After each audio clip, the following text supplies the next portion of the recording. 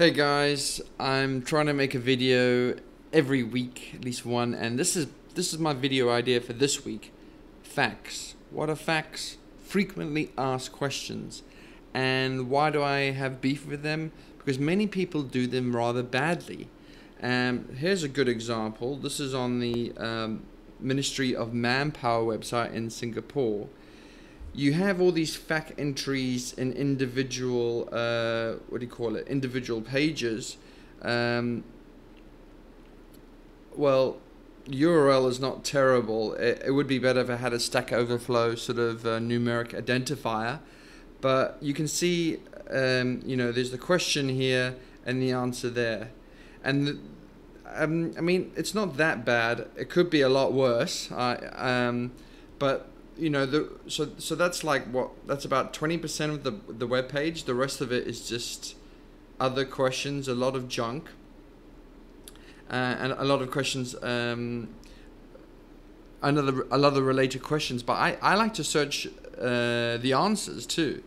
So this is a good example, i.e. my own web page of a good FAQ. See how there's the headers at the top, so they can easily be sort of scanned, and it's all on one page, so you just click it and you immediately go to the particular question, and you can search the whole thing for a particular thing, a topic that might not have been sort of addressed in the actual question. I'm searching for something to do with ports or something like that, and I can just quickly scan through the whole thing, momentarily. So there, a lot of designs unfortunately sort of miss out on the fact that people might want to control F, because searching here, well, where's the search gone? Like, say I want to search for delivery times or something like that. Usually, there's just too much pain when it comes to doing another search. Control F is obviously substring matches, and it's a lot easier. So the Ministry of Manpower website, it could be better. It could be better. It's not the worst example, but it could be a lot better. So just finally, I will link to you a guide how to make a FAQ web page just like my own here. And it's a great tool that I use called Analyst. It's also packaged in AUR by myself.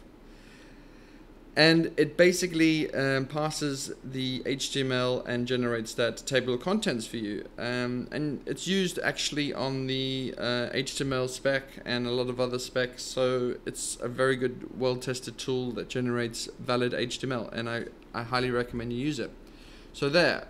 Please create a FAQ where it's all on one page and can be Control F'd and searched and be useful to people. And I think one page, I dare say, is a lot better for SEO. It's more likely to be sort of indexed properly by Google. Okay, thank you for watching.